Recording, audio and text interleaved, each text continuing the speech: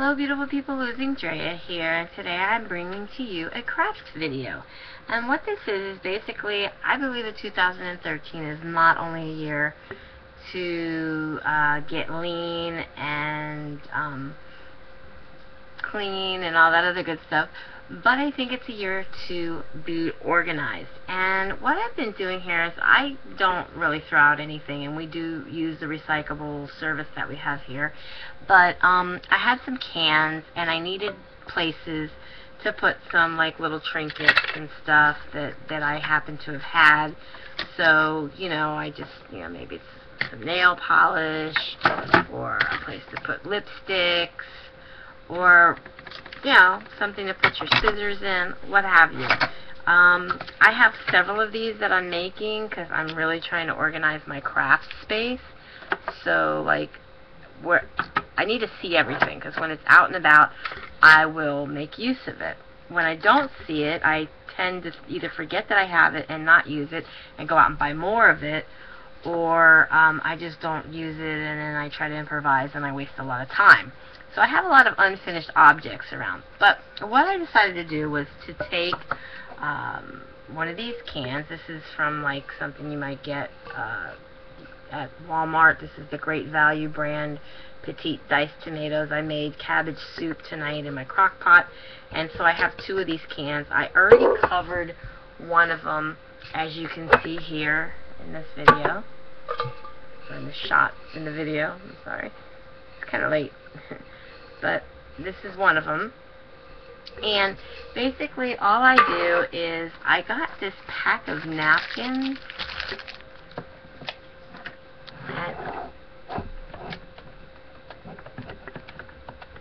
at Michael's. Sorry, I'm trying to do double duty here.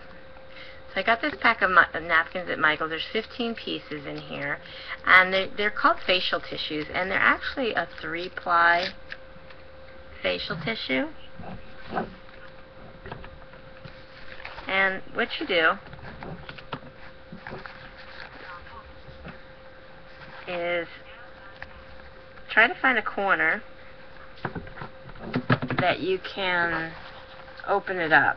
Now sometimes it'll be overfolded on the edges and overlapping, and you'll be able to just grab it. And there's actually 2 plies of just regular tissue, and 1 ply which is the actual print. And you could do all kinds of stuff with this. You could make beads and stick the stuff to the beads, or cover things, whatever you want basically. But I'm just going to try to show you. See, there's 1 ply, 2 ply, and then the image, okay? So there's actually 3. And it just pulls away quite easily once you get a hold of it. You do want to be careful not to rip it. And once you have your sheet, you just put it aside, and then you want to take your can. In this case, I'm going to leave this paper on here. Normally I would take it off. On this one I took it off, and it does adhere better to the can, as far as a nice, tight, even adherence. However, I find that the labels on these are stuck so well that all I did right here was I just peeled off a little bit that was overlapping. I don't know if you can see that. Yeah, you can see that where it's overlapping. But all I do is I spread a little glue. I know it looks like a lot of glue. I have a little paintbrush, and I just basically start to spread the glue around. Now the only thing I find out is by leaving the paper on the can is that this glue it tends to dry a little faster maybe than it would if it was just the metal on the can. But before it runs all down the sides, oops, sorry, came out of view. Yes. I just kind of spread it all around. I try to give it a nice even coat. And on this particular can, I covered it all the way to the very, very edge. So I'm making sure that this edge is coated with glue. If you notice on the edge of this can, it's black. I took paint and I painted it black. And I did some tuna cans. This particular can is from the chunk chicken. And here you can see where it's kind of overlapping. But this is from the chunk chicken. It's kind of a wide, very deep can. And then I have some smaller ones that came from tuna fish. And they were cat food. So those are like little tuna cans anyways, those little cat food cans. They pretty much hold the same amount of stuff in them. And so anyways, I just spread the glue all over the can, and I'm going to take the neater edge of this napkin, and I want to line it up to the top. I'm just going to, if you can see what I'm doing here. I'm just lining it up along the top, and I'm going to follow that around. Now, I don't want to cover the top edge because I want that to make that, and it's okay if you got glue on it, it's not going to hurt nothing. And I'm trying to get this in the camera because I only have so much room in which to work here. But I basically just go around the can. You can work with it just a little bit. You don't want to rip it. You just want to motivate it a little bit and maneuver it and press down. And if you do this while the paper is still you know, not too wet, because when you do Mod Podge, you know, you'll get the feeling for this, and you'll know what I'm talking about. But anywhere where you didn't get glue, you want to go back in, cover, and make sure that you seal it flat. And then I always go over it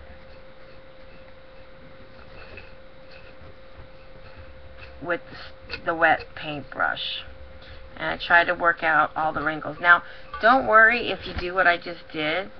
Sometimes as you're maneuvering it, you'll get these little holes in it and whatnot because it gets a little too wet. That's okay. It's very easy to go back over it with like a little piece of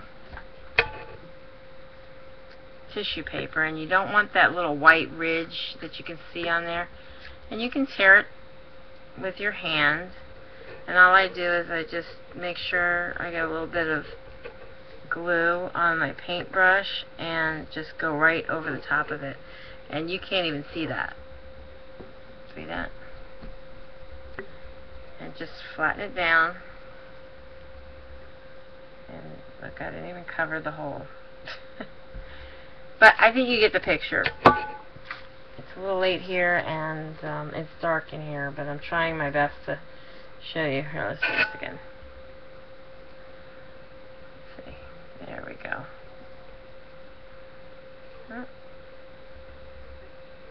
Let's get a little glue on here. Just a little. Don't need much. Just kind of got to get it wet, and you can tap it on there. Or ever get it on there, just get it on there.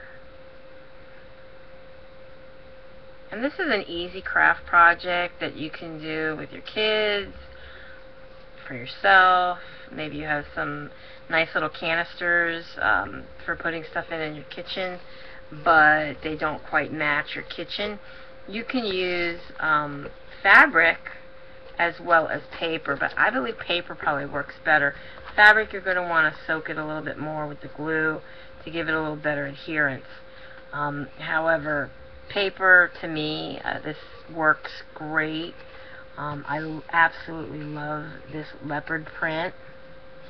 And basically, you just want to work it around, and I would kind of let this dry and then go over the top of it. Now, as you can see, it's like lifting up here on the sides. I don't know if you can. My light is making it hard to see. Sorry about the glare. But anyways, just kind of go get, if you can see that, just get in there and then flatten it down. Very easy, very forgiving. Again, don't worry if you make a little hole.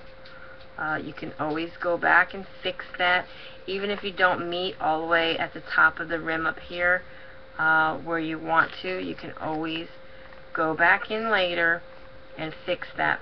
Now, I would let this dry, but after you do, you take a little bit of a scissor, and it's very easy. I'm going to see if I can do this where you can see it. It's very easy to just cut at the very edge of the can, so that I'm basically, not only am I keeping it in straight line all the way around, but I'm basically leaving my paper pretty straight for my next piece, because I still have a piece here that I need to fill in. So then what I want to do is, again, lay my glue down and then do my paper. And I kind of line it up, and I see where I'm going to lay it, and I know that I'm going to have an edge, but I'm also going to have a piece left. So you can layer this and make it to where you need, so that you get full coverage over everything. And so again, it's just very easy. It can be messy. It can be as messy as you want to be. It can be as clean as you want to be. It all depends on you and what you do. You can take your finger and you can rub all this in.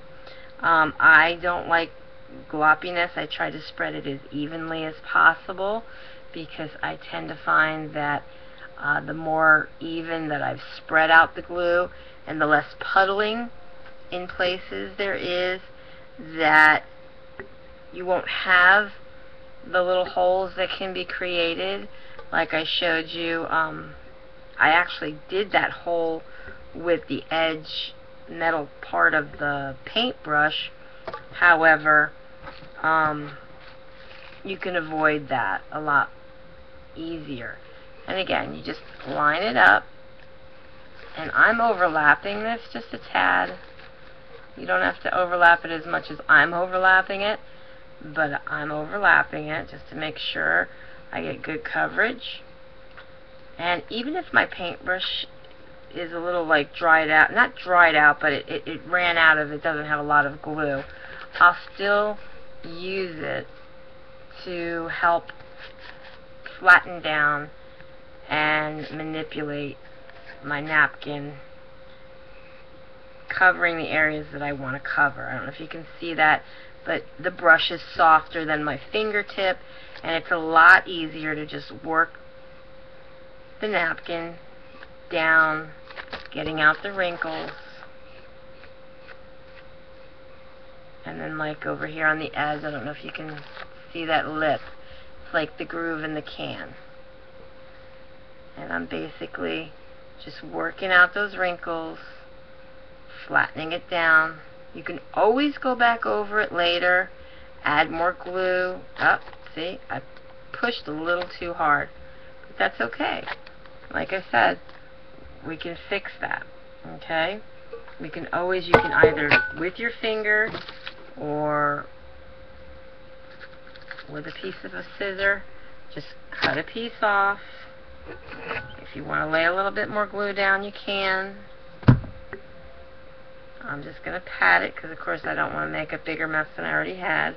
And I just pick that piece of paper up on the brush because it's wet, and I just lay it down, flatten it out, and coat it. If you've ever done Mod Podge, like I said, it's very forgiving, very easy to do, and you can Mod Podge just about anything. Plates, of course not plates you want to eat off of, but decorative plates that you want to maybe hang up on a wall for a nice kitchen decor, or just about anything pretty much. And again, I'm just going to show you one more time as I cut around,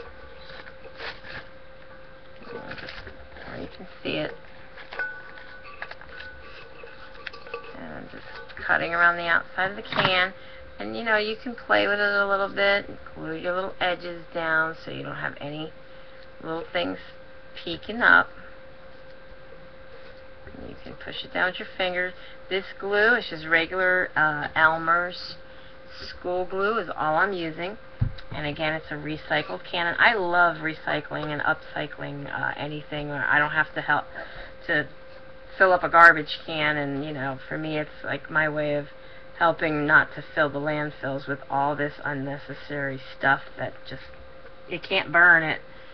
So pretty much that's it. You can choose to paint the inside of the can if you want to go through the hassle of doing that. I kind of like the inside of this can. It's gold, so it matches with the outside of the can. And what I'll do after is I'll just take some of this apple barrel acrylic black plaid paint, and I'll just shake it up, and when I do, there'll be enough in the cap to pretty much go around the outside edge of the can and paint that edge all the way around. And it's really simple to do. I use the same brush that I use for the glue. I just tap it on. It's okay if you get a little bit on the outside, is once it dries it kind of blends right in because it's a flat matte black color. And I've even taken like a little spot like that rather than go and just dab that. And again, it looks kind of bad at the moment because it's dark. But if you want, you could even take a paper towel. It's very forgiving as long as you get it before it dries. And you can just wipe it off and see, you don't even notice. Didn't even notice it. And if it's a little too much, you can wipe it again. And you know, this is why I say let it dry. You know, or you can just, you know, you think you messed up, just put another piece over the top of it. So pretty much that's it. That's all I wanted to show you. Be happy, be healthy, be beautiful, but just be you. Be the boss of your own loss if you're on a weight loss journey. And if you're a crafter, I want you to create from your imagination, or just imagine what you can create and then make it. This is Creative Babe, signing out. Have a wonderful evening. And I hope you like this video. If you do, please comment, rate, and subscribe for more videos. Share it with your friends. And if you make something, I'd love to see it in a video reply or on my Facebook page, which is facebook.com/tinycrafts. Bye, guys.